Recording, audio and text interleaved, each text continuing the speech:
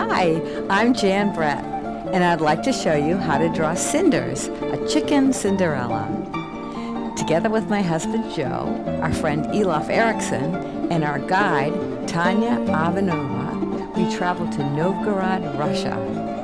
I used the very old structures from the Baltic area of Russia as a starting point for my book. Then I found 3 of my favorite chicken breeds to use as models for the characters in my story. I'd like to introduce them to you and have you follow along while I show you how to draw Cinders, a Chicken Cinderella.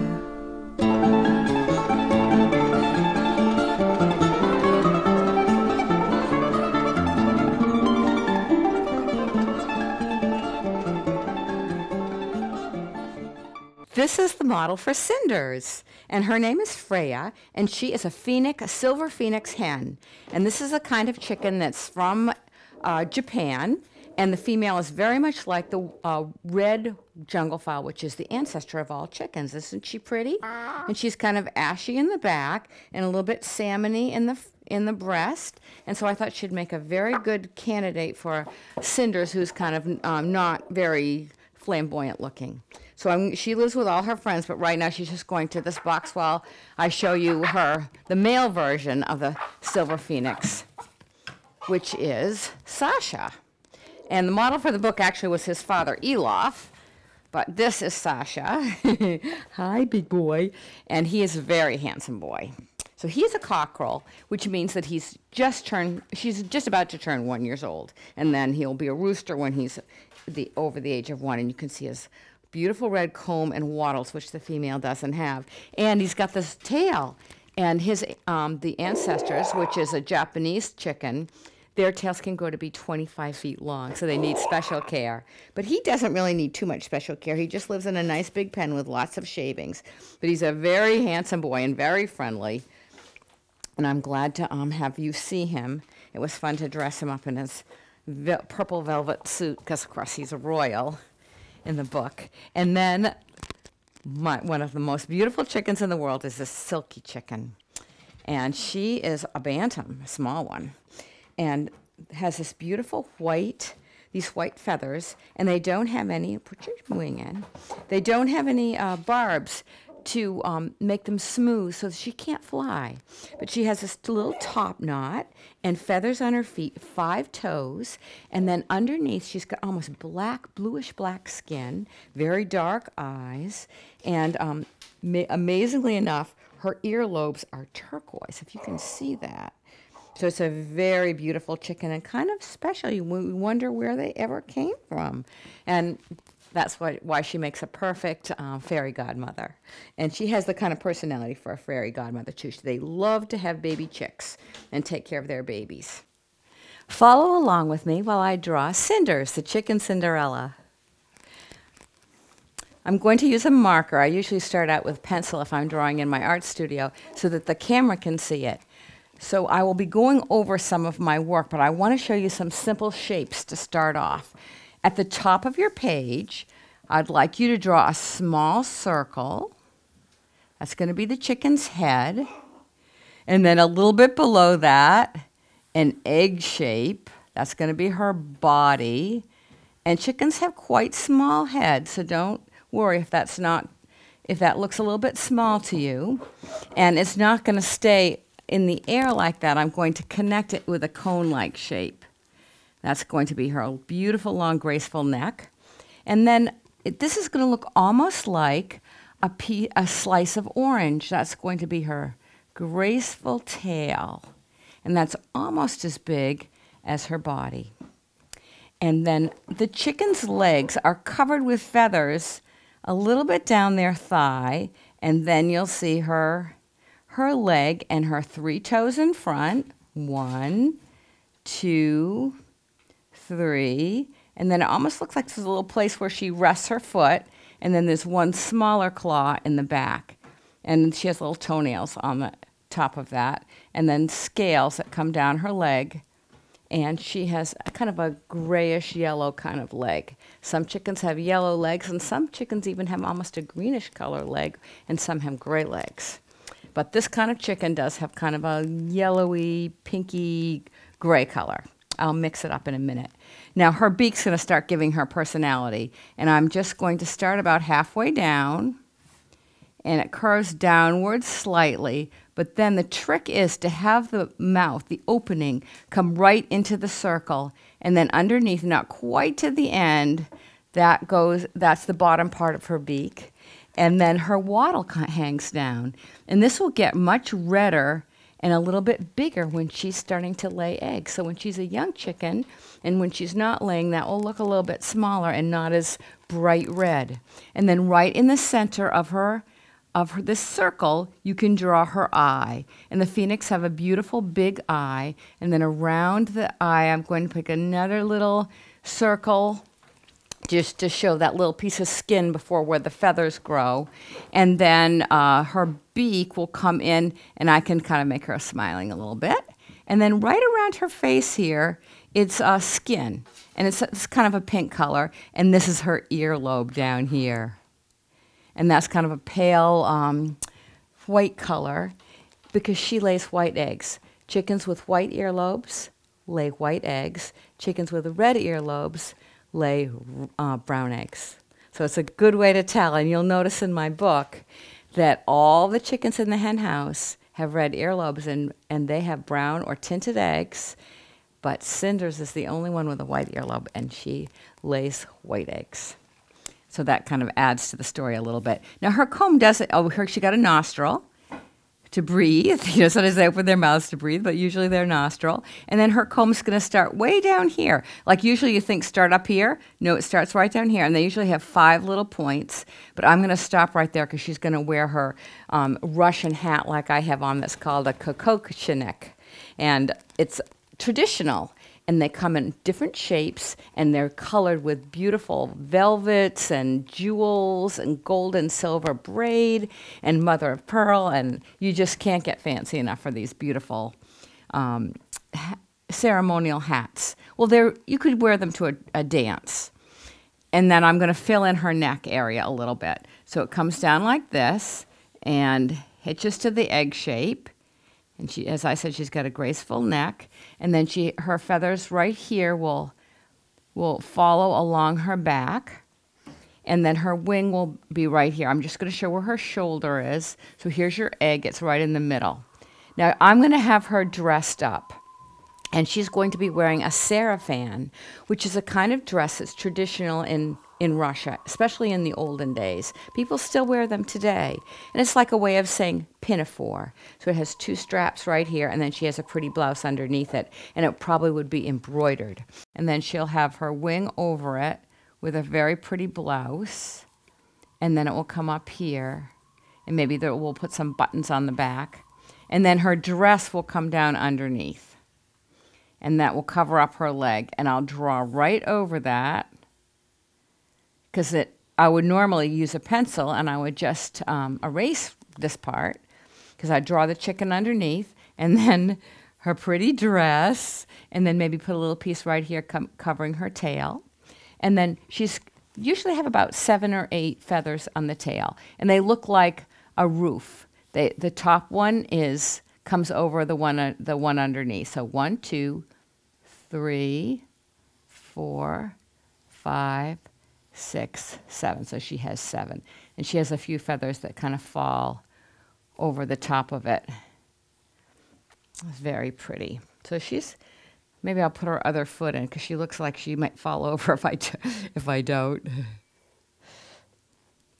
And these chickens are quite good flyers. They could fly up into a tree. And then her feathers on her, this is called the hackle feathers. And they start right under the chin, right here, and then they flow down her neck.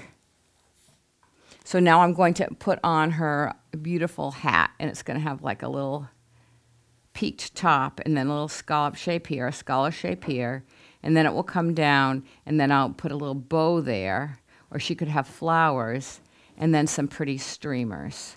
And I put the streamers on my Cinders so that when she was in the sleigh, they could fly behind her, and it would create a lot of action in the story. So I think it's time for me to color her in. I think right now, before I go to the color, though, I will add her eyeball. So you can put a lot of expression on your creature that you're drawing by just where you place the eyeball. And I'm just making her look, let's see, we'll make her look a little bit, maybe a little bit concerned about what's going to happen next. After all, she's going to a beautiful ball and doesn't really know what it's going to be like. Now she's all dressed up and she's confident, but she's not really sure about what's going to happen next. So she's looking a little bit worried, but happy because she really did want to go. So I've got a little mark right above her eye to show that. And I'm going to start with a little bit of blue and brown mixed together, which will make I'll be able to create shadows with this, which I usually do when I start my picture. And it will make her look more three-dimensional, like she has a little bit of a shape to her. Whereas if I didn't do this, she would look more flat. So I can do the pleats on her seraphim and then her underskirt. So right underneath where that top part goes, I'll put a little bit of shadow. And then her feet are in shadow as well. And so I'll add the pleats. So I'm just making some lines, and then I'll just take a little water and kind of smush the area around those lines. And hopefully that will look like pleats. Of course, in my studio, I always say it takes an hour to do an inch. So of course, I concentrate and really do all this detail. This detail with a lot of concentration. So same thing on her tail. Now she is mostly gray. I work right around her eye a little bit because, that's where her expression really is, in her eyes. And I don't want this to be too dark. So right around her eye, I can accentuate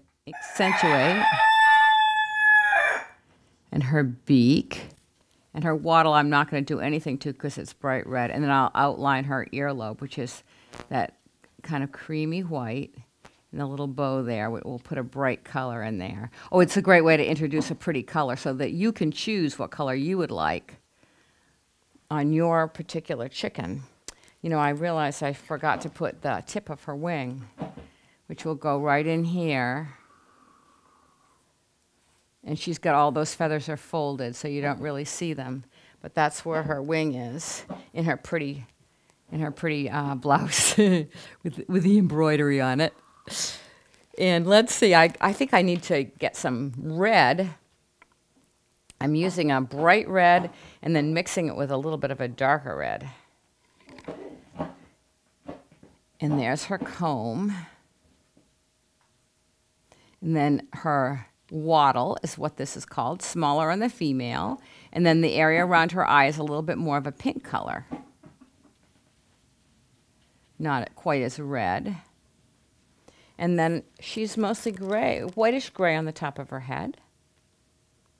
Because I wanted to choose a breed that would be a little bit drab, but was also beautiful.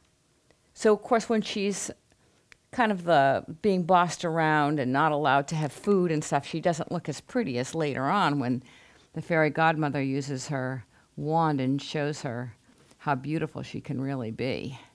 So that we've got the silver gray color that we saw when we looked at a close-up of the real Cinders. Actually, I have 3 phoenix hens right now.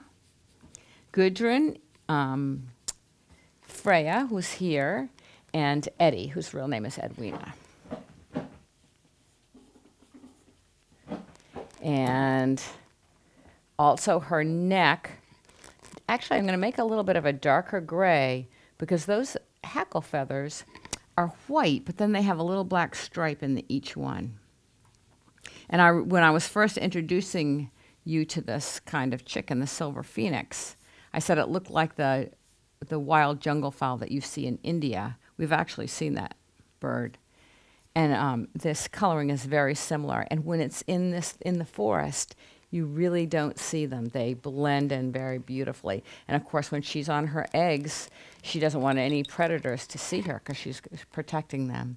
And then right in the front is kind of a salmony brownish gray color. I've got my marker back, and I'm going to put a little border on the bottom of her skirt, which can be gold embroidery, and then also a little gold border on her jacket, and then maybe the top part here where the straps come down, and it forms a little bodice across here. I'll make that also have a little border of gold, which I'm just mixing yellow and a little bit of brown, and maybe a little touch of green in there, which will make it a very lavish looking dress.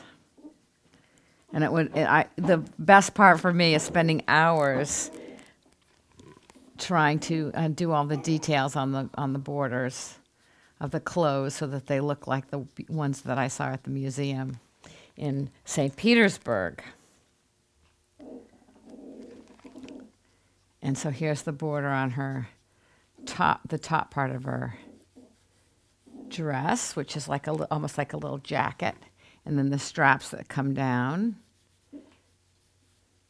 on her. It's her seraphim, and some buttons in the back. Oh, and then of course her hat is going to have gold on it, because that. And these come in all different shapes. You could do almost a complete circle, and they have lots of jewels and colors if you want. And then the beautiful ribbons that will come down that I'll do in a minute. And red is a color that's very loved. So I'm just going to start working on the little sleeves of her dress. I'm creating a shadow there, because this would be like white linen fabric. And then the border might have some beautiful colors on it.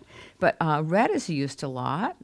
And so you could put a little indication of some embroidery. And I was happy to see that a lot of the embroidery involved beautiful birds, including peacocks and chickens and geese, which was really fun to draw, and flowers. So there's the sleeve of her garment. And once she's marries the Prince Cockerel, then she's royal. So I don't know if you know this, but purple is the color of royalty. So I'm going to use my purple and make her the top part of her dress, the little jackety part. And I'll make that a lovely purple violet shade. And she'll be able to wear that for the rest of her life. And it looks really pretty with that red, I think. And if you're drawing this picture at home or at school, maybe you could get some sparkles and some metallic markers to work on your clothes, because that would make it really look authentic, which I'm not going to do here, but I'm just a suggestion to you. And then what color would look nice with that purple? I'm thinking maybe I have a rose color here, which maybe I will use that, and then I'll add some design elements to it. So this is a lot of area right here. So I'm just going to go over it very quickly, and then maybe I can add some detail on top of it, because you normally see just a plain fabric that would be one color. It would be called a brocade, where there would be a design woven into it, or it could be embroidered. And then the cotton ones, the ones for every day, are printed, and they're very beautiful. There's whole books just devoted to this cotton fabric, Russian cotton fabric, that is printed with all kinds of designs and beautiful colors. And that would be more for every day. So now she's starting to take shape, and I'm being able to cover up the underneath, showing her body. And I'm just starting to notice that I forgot to do her feathers that cover her tail area. Right here. Tail coverts, they're called. And then this little area here is very fluffy. It's called the fluff area. That's what they call it. And then what would be a pretty color for her ribbons? I think maybe a turquoise color would be nice, because one thing about these Russian traditional clothes is they are very colorful and beautiful. There's nobody wants to show up in something drab and dreary. And it's a little bow right there. And maybe she has turquoise for her jewels and her kokoshnik, which is the name of the hat. I may not be pronouncing that correctly, but I tried. So now I'm mixing a little bit of a dark red. I'm just about through with her. I'm just going to pull a few little design elements. Got a little bit too dark there. And maybe make some almost like paisley shapes along the bottom. And then if I had hours and hours, I could fill that in with some different colors to give it some sort of depth. But this is giving her the look of what a well-dressed Russian princess might be wearing.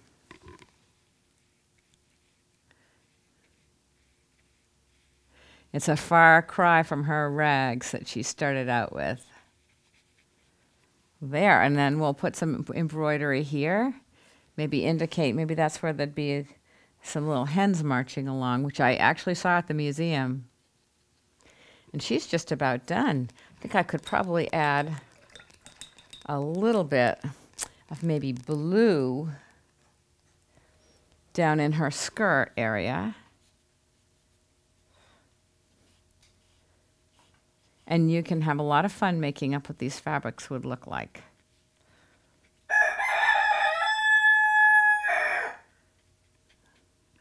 Awfully pretty.